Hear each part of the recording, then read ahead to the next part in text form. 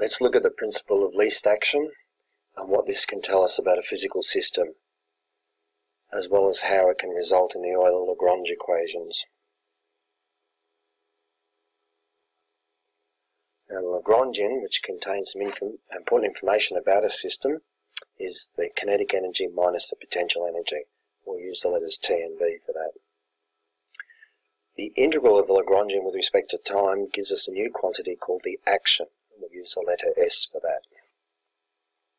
This action takes a function as its argument and returns a number. That function is the Lagrangian. Now, all physical systems follow the path of least action. So you can pick any 2 points in time and there'll be an infinite number of paths between the system, physically that is, in coordinate space, through which the system could have evolved from x of t1 to x of t2, but the actual path the system takes is the path of least action. So more formally, the path taken by a system between 2 points in time, t1 and t2, is that for which the action is stationary. So here's a diagram, and we have the system at t1, this point here, the system at t2.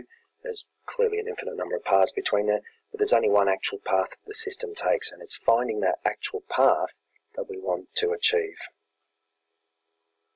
And this is where the action comes in. And we find this path by minimizing the variance of the action.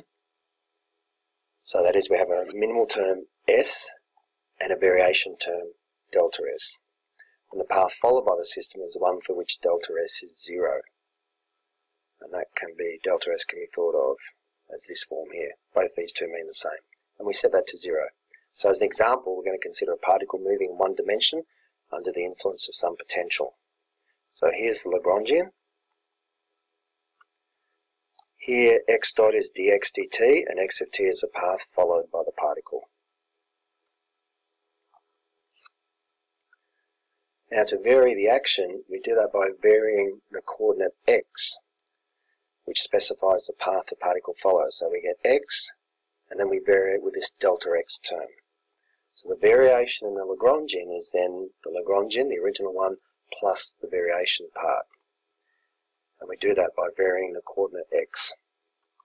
So we substitute that in, this expression here.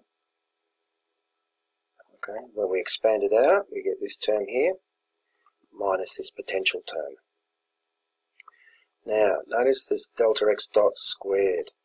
Now, delta x or delta x dot is a very small quantity. And so delta x dot squared will be much, much smaller, be more rapidly going to 0. So as a good approximation, we can set this term here to 0, because it more rapidly approaches 0 than this term does, and this term is already vanishingly small, infinitesimally small. So for a good approximation, this term is 0. This leaves us with this line here. And what we can do is expand that out and collect the original Lagrangian terms, the terms that form the original Lagrangian, and then the variational part. So this is L, and this is delta L.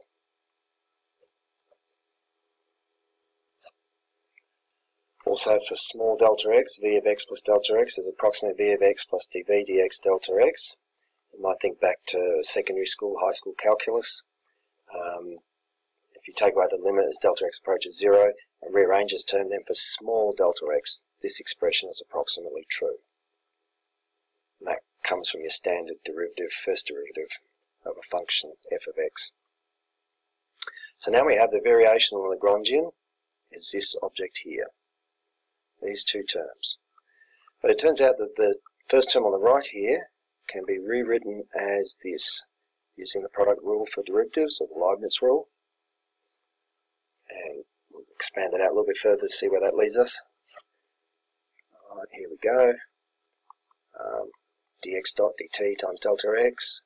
Over here, x dot d dt delta x. Alright, this term here is the second derivative of x, so we get x double dot delta x plus mx delta x dot. Notice in going from this line to this line that the delta variation and the derivative are interchangeable. So this holds something to note when dealing with variation. This leads us to the variation in the Lagrangian as being this object here, those three terms. Now, at the endpoints, as we saw in the earlier diagram, the endpoints are fixed, so there's no variation in the endpoints. So the delta x1 of t equals delta of x2 of t is 0. The endpoints are fixed, they don't vary. The variation in the action then is the integral of this variation in the Lagrangian.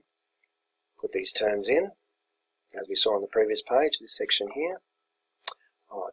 This first bit though, something interesting happens here. You've got the derivative of this, and then the integral of it. Now m is just a constant, a scalar, take that outside there, and then the integral and the derivative, inverses of each other, cancel each other out, and we're left with this expression here, m times the original object here, but evaluated at the boundaries, t1 and t2. Now we know delta x1 and delta x2 at the boundaries disappear, that we saw up here, that we saw over here. And that just leaves us with this object over here, which comes down to the next line. So this bit here is 0, as we saw up here. No variation in the boundaries, so this term here disappears. And we're left with this object here.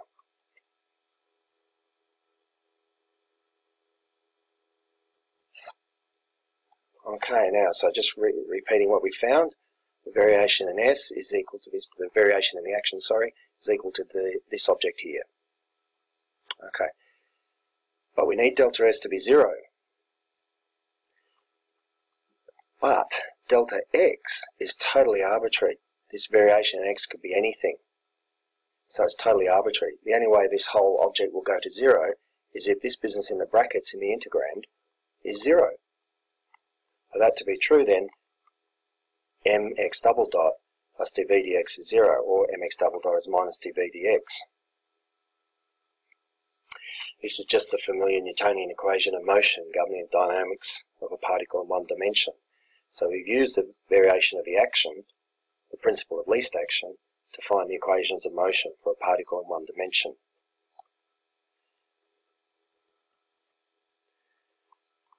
And that shows some of the power of using variation of the action. The action is a very important quantity for deriving physical laws. But we can go a little bit further with it. Notice the Lagrangian in this example is a function of two variables, x and x dot, so that we could also write the variation in the action as the integral of the variation in the Lagrangian, which is a function of x and x dot. Alright, now, from the Lagrangian, t minus v is this object here, we get that the partial derivative of the Lagrangian with respect to the x-coordinate is, do the derivative of this with respect to the x-coordinate, gives us minus dv dx. And this object here, the time-based derivative of the derivative of the Lagrangian with respect to x dot, will give us ddt of mx dot. Differentiate this object here, we'll end up with mx dot, ddt of that, and that will give us mx double dot. Now if we subtract this equation from this one, we end up with where we started again, the variation of the action, that term delta S, which we then set to 0. Or the object within the integrand we set to 0. And this leads to delta S is, at least in one dimension, we end up with this object here. And the condition that dl dx minus ddt of dl dx dot is 0 is known as the Euler-Lagrange equation in one dimension. If we want to generalize it, we go over here, and when we extend to higher dimensions using generalized coordinates, x mu, in x0, x1, x2, however many dimensions you want, it becomes dl dx mu minus ddt dl dx dot mu is 0. That's the Euler-Lagrange equation in generalized coordinates for however many dimensions you have, n dimensions. And that shows how the variation of the action is a very important principle, very important tool for finding how physical systems behave by minimizing the action. Very important tool. So that was an introduction to it. And we'll finish there.